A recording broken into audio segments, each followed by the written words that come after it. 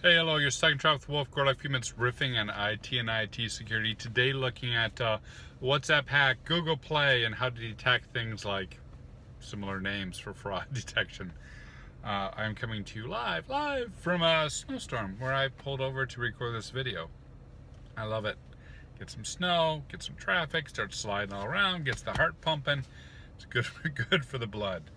And of course, you hope that it's the rare exception, right? You hope that that's not something that's going to happen very often, and that you can handle those types of errors, that your brakes will click in, that you won't slide through any intersections, like I almost did a little bit ago, that the controls around you will save you.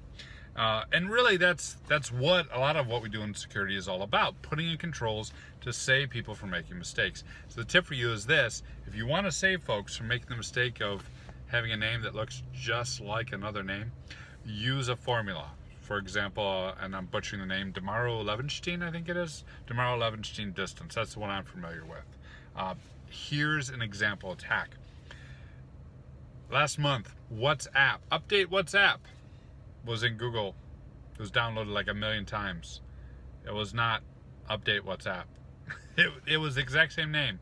It was the exact same logo. Everything looked the same. However, those tricky attackers used an invisible Unicode character, and therefore, even though visually it looked the same, there was one character difference. It meant to Google Play, pushing things out, that was a different app.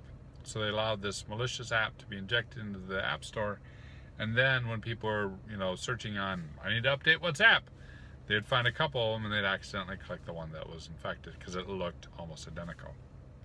So how do you prevent against it? Oh my God, it's hard to do because there's Unicode. No, there's actually very well-known controls for this. A while back, I was involved with a fraud detection control, and I got to write some C# code, and I used the Damerau Levenshtein distance algorithm. Now I'm absolutely positive I'm butchering that number, but I'm absolutely positive about how it works. It will compare two strings, and it will look for the similarity of those strings. And if the similarity is high enough, you get one number. If it's real low, you get another. Why would this happen? Well, let's say that my name was Wolfgang Gorlick, and I was trying to game the system. So I would spell my name W-O-L-F-E Gorlick. It's still kind of my name, but it's also not. And anything I was looking for exact same string, they wouldn't detect that, right? It would no longer match up, and therefore it would no longer get caught. Fraud detection. The fraud detection control I was working on and helped implement was getting around this by running the Levenshtein number and then popping up a list of most likely same names for someone to actually review. So WFE and Wolfgang would be similar enough, especially when in fact in the last name, would have popped to the top of the list and human eyeballs would have checked it out.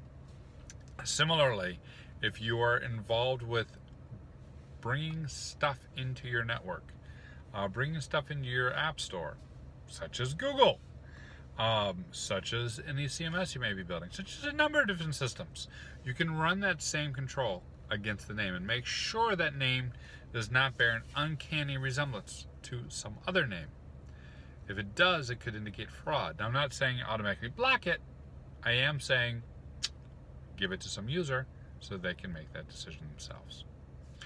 That's it for me. Have you seen anything similar, right? These names are almost identical, just off enough, and that allows the criminals to do something cool. Comments, social media, hit me up. Cheers.